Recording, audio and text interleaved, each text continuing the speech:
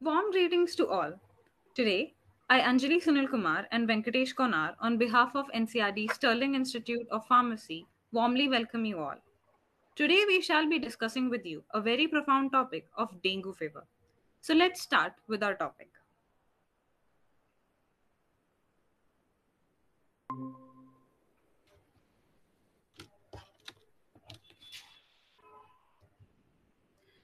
In this video, we will be covering the following topics.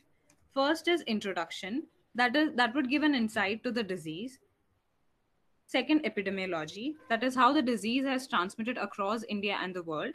Then transmission, that explains the virus and vectors which causes the transmission. Then pathophysiology of the disease and warning signs that one should look out for, and the different phases and its associated signs. Treatment of the disease and classification of dengue given by WHO, that is World Health Organization. Then diagnosis that covers the different tests, prevention and control, and lastly, summarizing the whole video, some do's and don'ts.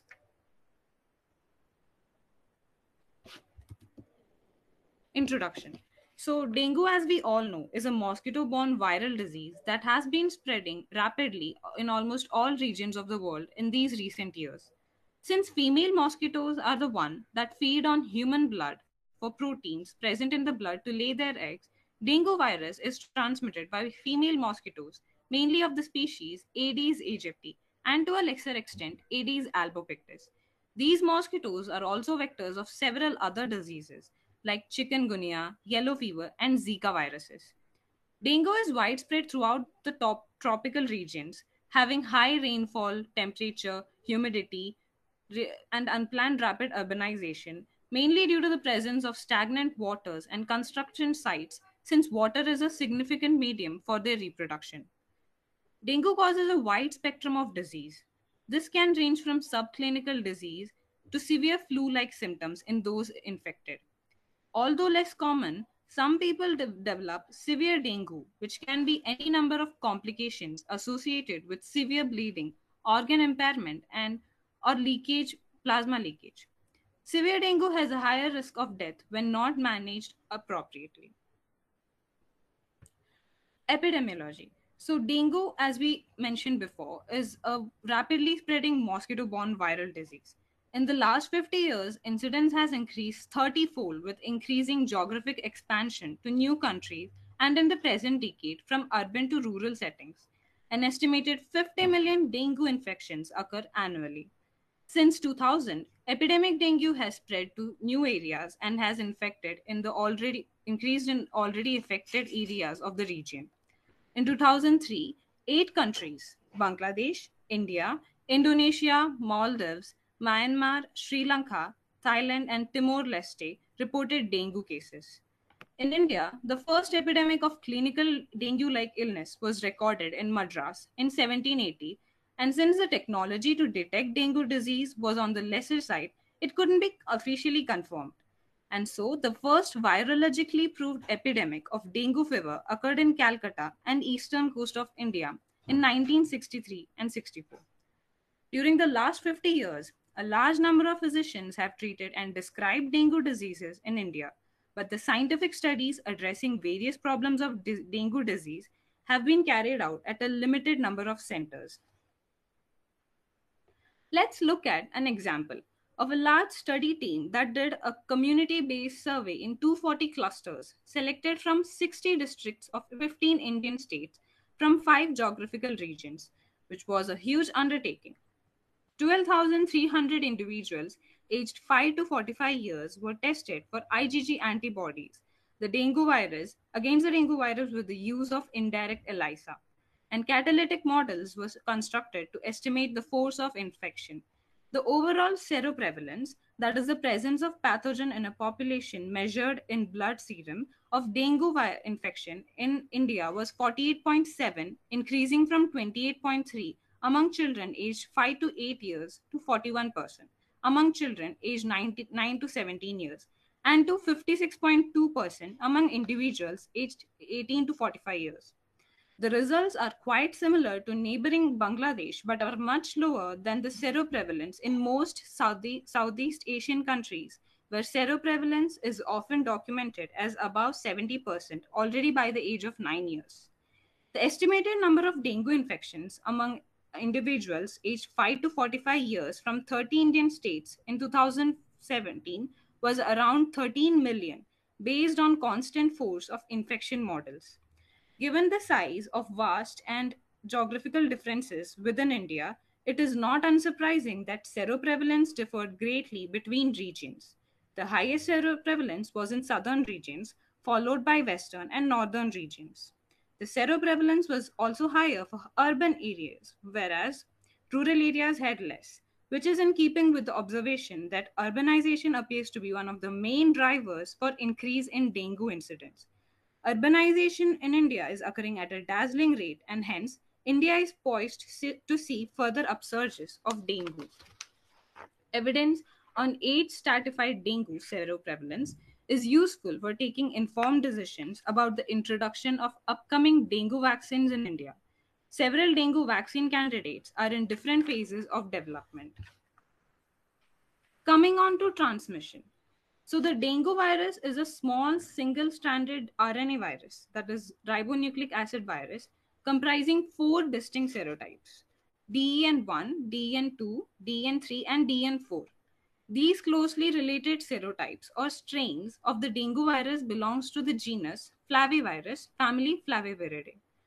The mature particle of the dengue virus is spherical with a diameter of 50 nanometer, containing multiple copies of the three structural proteins, a host-derived membrane bilayer, and a single copy of a positive sense single-stranded RNA genome. The genome is cleaved by host and viral proteases in three structural proteins and seven non structural proteins. Distinct genotypes or lineages have been identified within each serotype, highlighting the extensive genetic variability of the dengue serotypes. Purifying selection appears to be a dominant theme in dengue viral evolution, however, such that only viruses that are fit for both human and vector are maintained. Among them, Asian genotypes of dengue DN2 and DN3 are frequently associated with severe disease accompanying secondary dengue infections. Intra-host viral diversity has also been described in human hosts. The vectors, as I mentioned earlier, are mainly Aedes aegypti. The mosquito is a tropical and subtropical species widely distributed around the world, mostly between latitudes 35° north and 35° south. These geographical limits correspond approximately to a winter isotherm of 10 degrees Celsius. Aedes aegypti has been found as far as north as 45° N, but such invasions have occurred during warmer months and the mosquitoes have not survived the winters. Also, because of lower temperatures, Aedes aegypti is relatively uncommon above 1000 meters. The immature stages are found in water filled habitats, mostly in artificial containers closely associated with human dwellings and often indoors. Studies suggest that most female Aedes aegypti may spend their lifetime in or around the houses where they emerge as adults. This means that people, rather than mosquitoes, rapidly move the virus within and between communities. Dengue outbreaks have also been attributed to Aedes albopictus and several species of Aedes cutularis complex. Each of these species has a particular ecology, behavior, and geographical distribution. In recent decades, Aedes albopictus has spread from Asia to Africa, the Americas, and Europe, notably aided by the international trade in used tires in which eggs are deposited when they contain rainwater. The eggs can remain viable for many months in the absence of water. After an incubation period of 4 to 10 days, infection by any of the four virus serotypes can produce a wide spectrum of illness, although most infections are asymptomatic or subclinical. Primary infection is thought to induce lifelong protective immunity to the infecting serotype. Individuals suffering an infection are protected from clinical illness with a different serotype within 2 to 3 months of the primary infection, but with no long term cross protective immunity. Individual risk factors determine the severity of disease and include secondary infection, age, ethnicity, and possibly chronic diseases like bronchial asthma, sickle cell anemia, and diabetes mellitus. Young children, in particular, may be less able than adults to compensate for capillary leakage and are consequently at greater risk of dengue shock. The time interval between infections and the particular viral sequence of infections may also be of importance. For instance, a higher case fatality rate was observed in Cuba when DN2 infection followed a DN1 infection after an interval of 20 years compared to an interval of 4 years. Severe dengue is also regularly observed during primary infection of infants born to dengue immune mothers. Antibody dependent enhancement, that is ADE, of infection has been hypothesized as a mechanism to explain severe dengue in the course of a secondary infection and in infants with a primary infection. The dengue virus enters via the skin while an infected mosquito is taking a blood meal. During the acute phase of illness, the virus is present in the blood and its clearance from this compartment generally coincides with defervescence. Humoral and cellular immune responses are considered to contribute to virus clearance via the generation of neutralizing antibodies and the activation of CD4 plus and CD8 plus T lymphocytes. In addition, innate host defense may limit infection by the virus. After infection, serotype specific and cross reactive antibodies and CD4 plus and CD8 plus T cells remain measurable for years. Recent data suggest that endothelial cell activation could mediate plasma leakage. Plasma leakage is thought to be associated with functional rather than destructive effects on endothelial cells. Activation of infected monocytes and T cells, the complement system, and the production of mediators, monokines, cytokines, and soluble receptors may also be involved in endothelial cell dysfunction. Hemorrhage may be a consequence of the thrombocytopenia, that is, low platelet level, and associated platelet disinfection or dysfunction or disseminated intravascular coagulation. In summary, a transient and reversible imbalance of inflammatory mediators, cytokines, and chemokines occurs during severe dengue, probably driven by a high early viral burden and leading to dysfunction of vascular endothelial cells, derangement of the hemocoagulation system, then to plasma leakage, shock, and bleeding. Transmission of the dengue virus. So, humans are the main amplifying host of the virus. Dengue virus circulating in the blood of viremic humans is ingested by female mosquitoes during feeding. The virus then infects the mosquito's midgut and subsequently spreads systematically over a period of 8 to 12 days. After this extrinsic incubation period, the virus can be transmitted to other humans during subsequent probing or feeding. The extrinsic incubation period is influenced in part by environmental conditions, especially in ambient temperature. Thereafter, the mosquito remains infective for the rest of its life. Aedes aegypti is one of the most efficient vectors for arboviruses as well because it is highly anthropophilic, frequently bites several times before completing oogenesis, and thrives in close proximity to humans. Vertical transmission of dengue virus has been demonstrated in the laboratory but rarely in the field.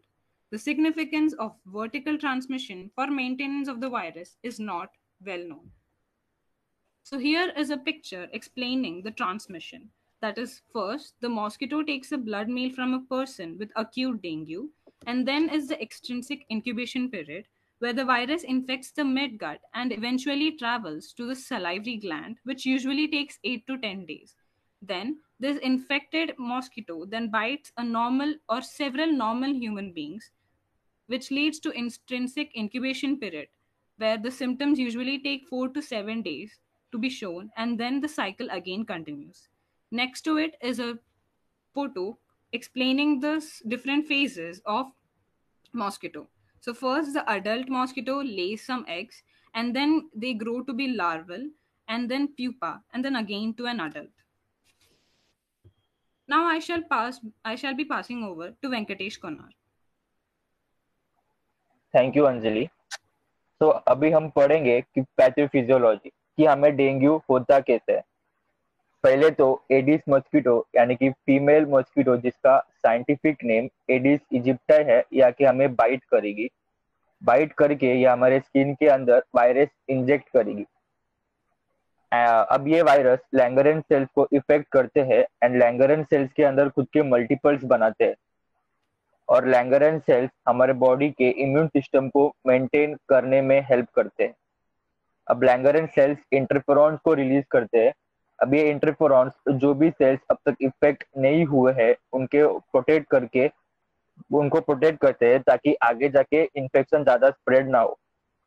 अब ये infected लैंगरन sales ये lymphatic system में जाते हैं और हमारे immune system को alert करते हैं।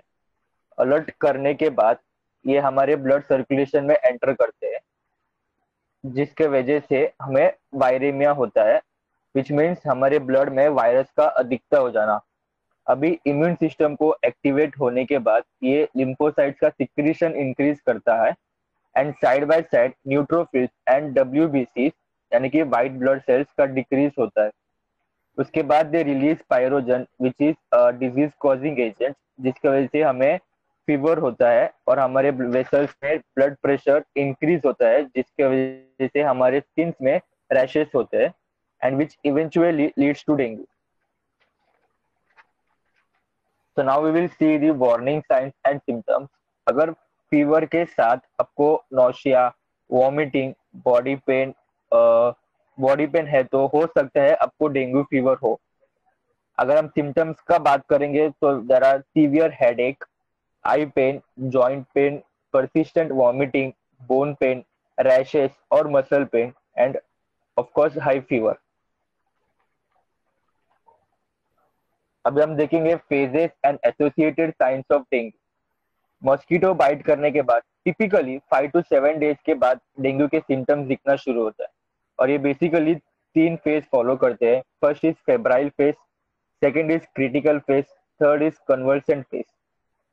इन फेब्राइल फेज 2 to 7 डेज की पीरियड में हमें फीवर रहता है और ये बाईफेजिक भी रह सकता है। बाईफेजिक मीन्स कभी फीवर रहता है और कभी फीवर नहीं रहता है। और इस फेज में बहुत ज्यादा हेडेक होता है, आंखों में पेन होता है, मसल्स और बोन्स में पेन पेन होता है, हमारे स्किन में बहुत रैशेस दिखते हैं और माइनर हिमोरेजिक मैनिफेस्टेशंस भी होते हैं, यानी कि नोज से स्किन के थ्रू और गम्स के थ्रू ब्लीडिंग होता है। अगर सीवियर डेंगू के वार्निंग साइंस की बात करेंगे तो ये लेट फेब्राइल फेज में शुरू होता है around the time of डिफरवेसेंस which includes persistent vomiting, abdominal में सीवियर पेन होना, फ्लूइड का एक्यूमुलेशन होना और म्यूकोसल ब्लीडिंग होना एंड डिफिकल्टी इन ब्रीथिंग।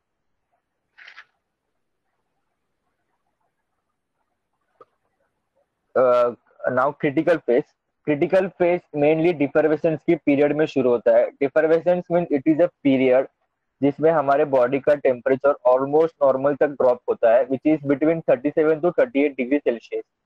और critical phase mostly 1 to 2 days तक रहता है।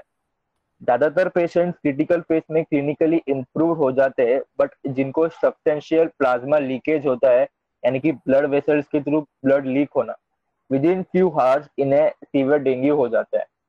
और बेसिकली पेशेंट्स जिन्हें सीवियर प्लाज्मा लीकेज हुआ है इन्हें plural effusion which means it is an abnormal collection of fluid between the thin layers of tissue lining lungs and the wall of chest cavity. And इन्हें एसाइड्स भी होता है which means हमारे abdominal के area में स्वेलिंग होता है which is caused by accumulation of fluid. And hypoproteinaemia which means हमारे बॉडी में प्रोटीन की कमी होना। अगर डेंगू शॉक के अर्ली फेज में पेशेंट सिम्टम्स दिखाए ऐसे जरूरी नहीं है, बट हाइपोटेंशन डेवलप होने के बाद सिस्टोलिक ब्लड प्रेशर एकदम कम हो जाता है and irreversible shock and then death. Patient can also develop severe hemorrhagic manifestations जैसे कि hematmesis यानी कि vomiting blood, bloody stool, menorrhagia यानी कि heavy periods और uncommon manifestations भी होते हैं जैसे कि hepatitis, myocarditis which means inflammation of the middle layer of heart wall, and pancreatitis which means pancreas में inflammation होना, then encephalitis which means inflammation of the brain.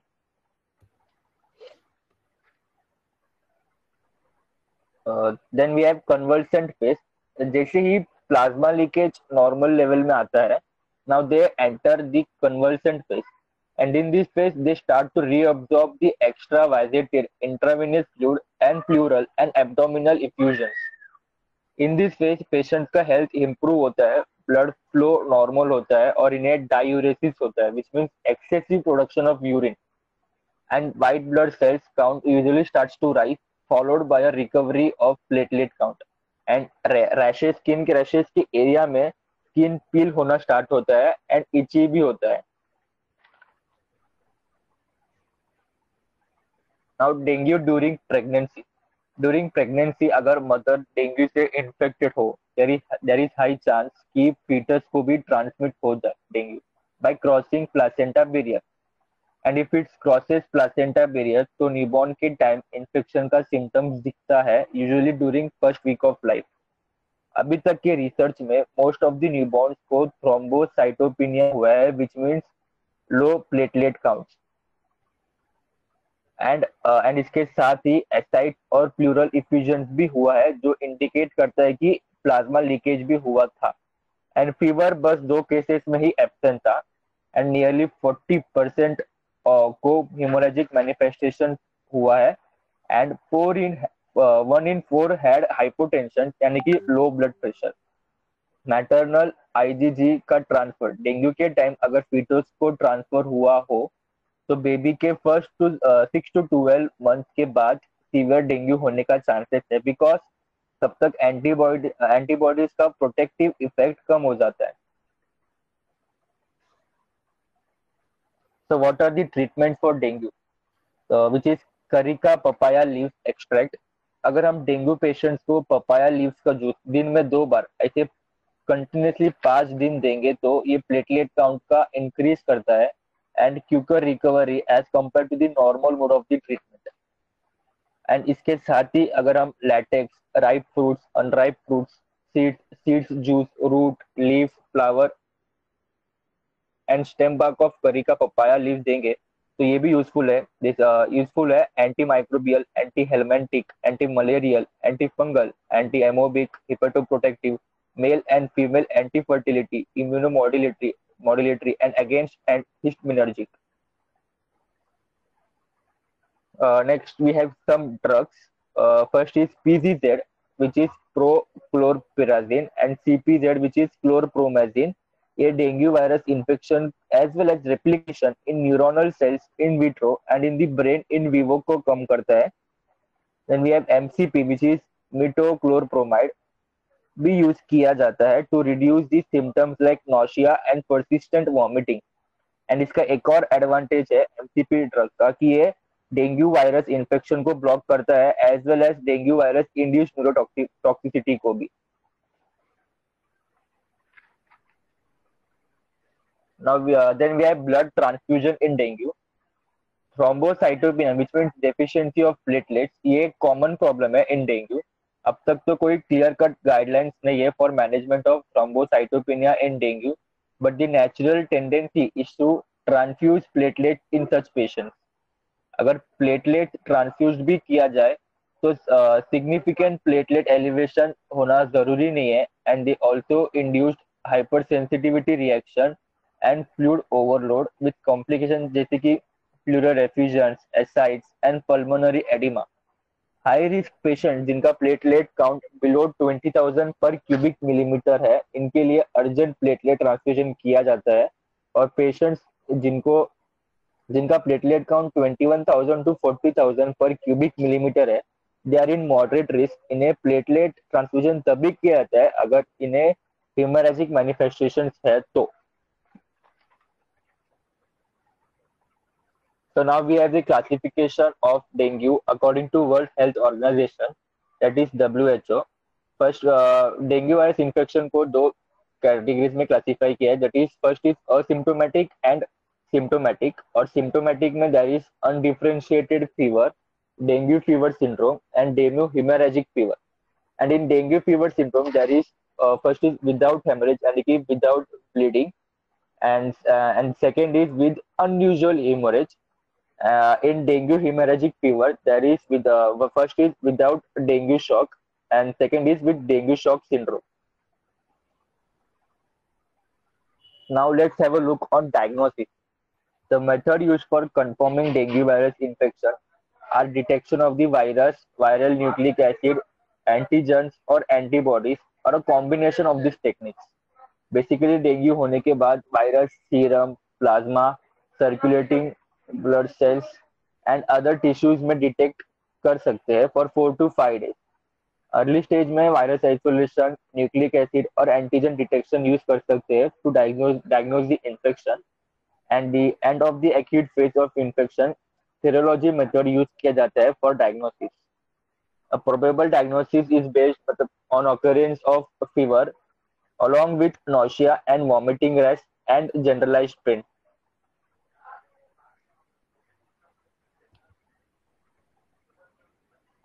First भी है हिज ब्लड टेस्ट. इसमें माइक्रोस्कोपिक एग्जामिनेशन एंड हिमोक्रीट टेस्ट किया जाता है. इन microscopic examination earliest changes detectable in a low white blood cells and RBCs are as well as metabolic acidosis, which means there is a too much of acid in fluids. Then next is hematocrit test. Firstly, hematocrit means it is the ratio of red blood cells to the volume of the blood. And क्योंकि dehydration एक symptoms of dengue है, and due to the loss of water हमारे body में hematocrit increase होता है by 20%. Then virus isolation अब तक का most widely used method है for dengue detection. Then we have nucleic acid detection, RT-PCR, which is reverse transcriptase polymerase chain reaction. इसमें dengue virus का न्यूक्लिक एसिड डिटेक्ट किया जाता है ब्लड में with in first 5 days after onset of symptoms, and virus isolation से better result देते हैं. Then we have NH1 detection, that is non structural protein 1. अब ये टेस्ट में क्या होता है, बेसिकली NH1 डिटेक्ट करता है NH1 antigen of dengue virus, और ये प्रोटीन हमारे ब्लड में सिक्रीट होता है ड्यूरिंग डेंगू इन्फेक्शन, और ये test first week of illness में किया जाता है. Then we have serological test. First is Mac ELISA. It is a immunoglobulin antibody capture enzyme linked immunosorbent assay. This test is used for the detection of IgM antibody. This specific IgM antibody is produced by our body to neutralize the dengue virus. Then this test is done after 5 to 7 days after onset of fever. Then we have IgG ELISA. This test is used for the detection of recent or past dengue infection.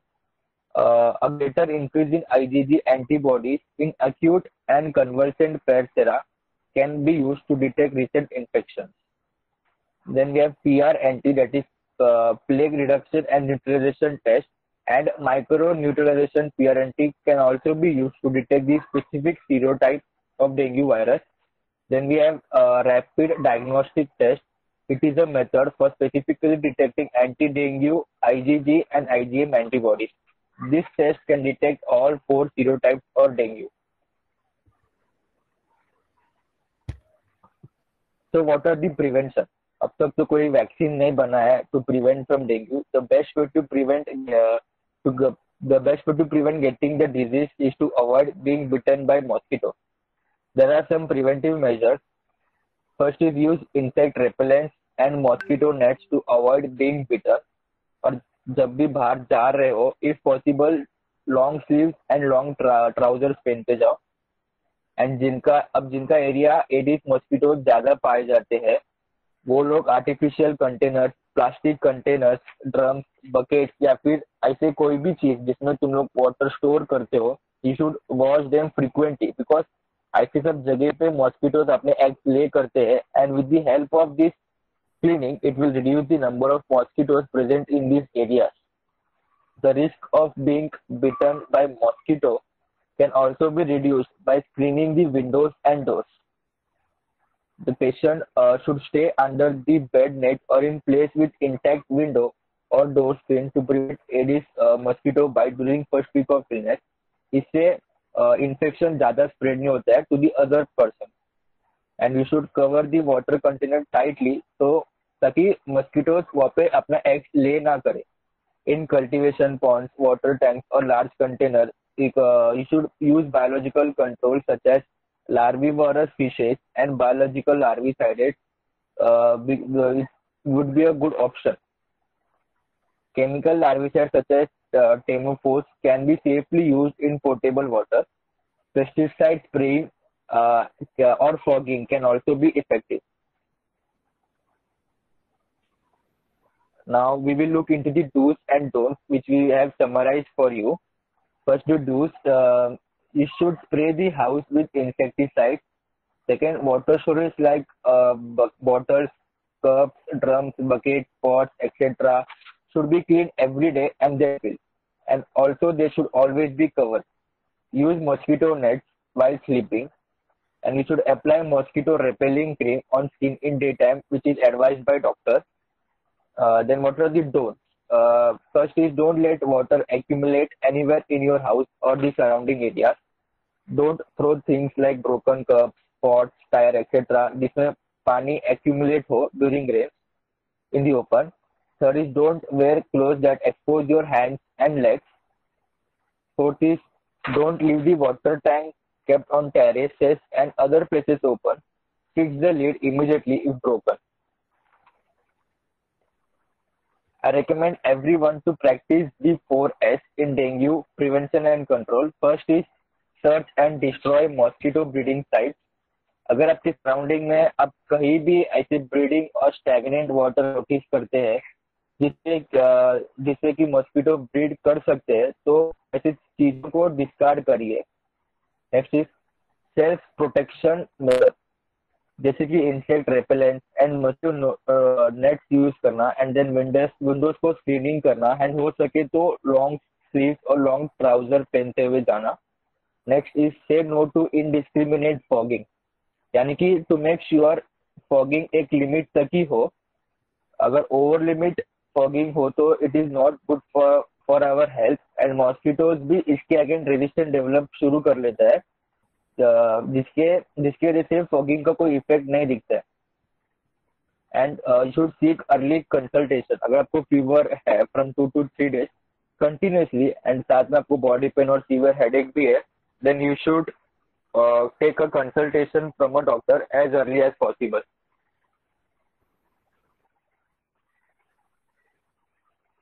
Uh, Now we have come to the ending of our video. A feedback form has been shared in the description of our video. I request everyone to fill the form and let us know your review. Thank you everyone.